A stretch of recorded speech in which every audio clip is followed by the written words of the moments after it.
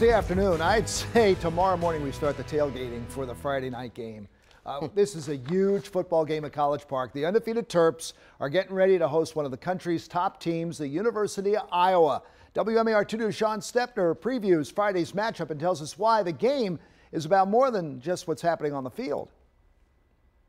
Call it the biggest Terps football home game in years.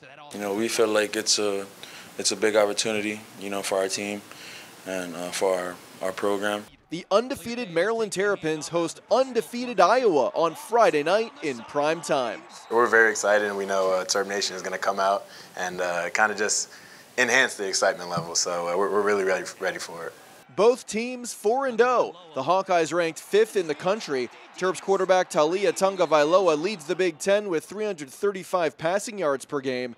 The Iowa defense leads the conference in interceptions with 6. They have elite players all over the field, their corners, safeties, linebackers, and their D-line. Iowa is one of the top defenses in the country. Something's going to have to give with a good defense and what I think is a pretty good offense.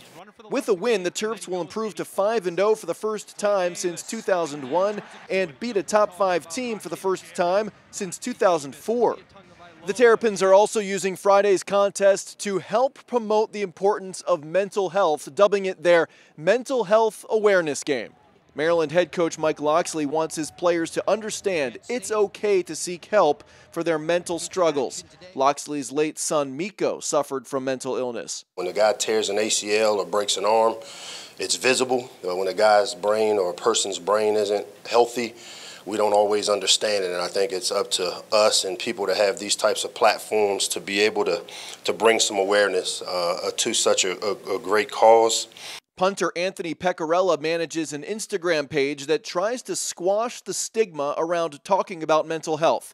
It's called Healthy Minds. As a male student athlete, it's very tough sometimes to share your story because of you're built up to be this. So when you let your guard down a little bit, you're not the big tough guy anymore. But I definitely think it's very important that people going through it definitely should. In College Park, Sean Stepner, WMAR 2 News.